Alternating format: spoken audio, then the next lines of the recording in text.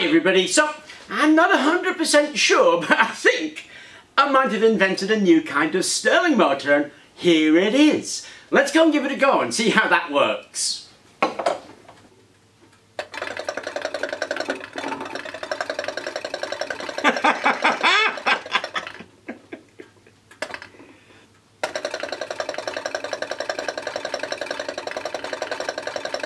Awesome!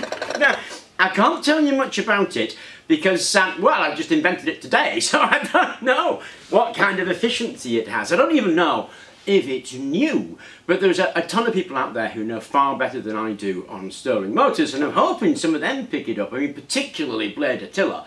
I mean, that guy is a genius when it comes to Stirling motors, so I'm hoping he picks it up and says, hey Rob, you're dreaming it's invented in 1908 by such and such, or wow, that's an interesting way of doing it. So hopefully somebody will have a look, but I think I've invented a new Stirling, and we'll take it apart so you can see how it's made.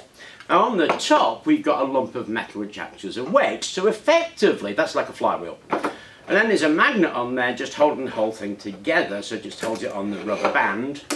And that is just a button of rubber, and what we've got here is a balloon. So if I take this off, then inside what you'll see is the other side of the balloon that I stuffed a screw in. So that screw clips.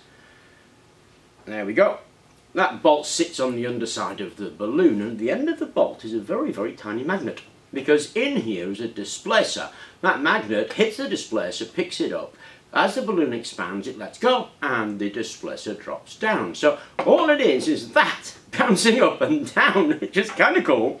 And in here is the displacer, and you might see a retaining ring. Let me get that ring out for you. Okay, that's it. It's a bit of MDF. In there we have our displacer, which is wire wool wound around, a couple of tin plates either side, and sewed together with a bit of copper wire so it's free to bounce up and down. This obviously stops it, and it's put at about 5mm. So what happens is the magnet grabs hold of the tin plate, and as the balloon expands it comes up until of course the balloon pulls it away when the displacer drops back down. That means of course that the air is now pushed into the cold side and the balloon goes back down, and as the balloon goes back down it grabs the displacer and it continues with that. And that's how the engine works, which is stunningly simple. I mean, no linkages, no engineering, made out of a baked bean can and a bit of wire wool, and these magnets, they're tiny. You don't want it so that it holds that too much, you just want it so that it can pick up the displacer, and when it comes to the retaining ring, it doesn't have enough force to hold it. It's quite gentle actually to pull that off, so the displacer will fall back down by gravity. Anyway, that is my brand new engine. I sincerely hope it is brand new. I hope you enjoyed the video. Thank you very much for watching, and please do remember to like and subscribe.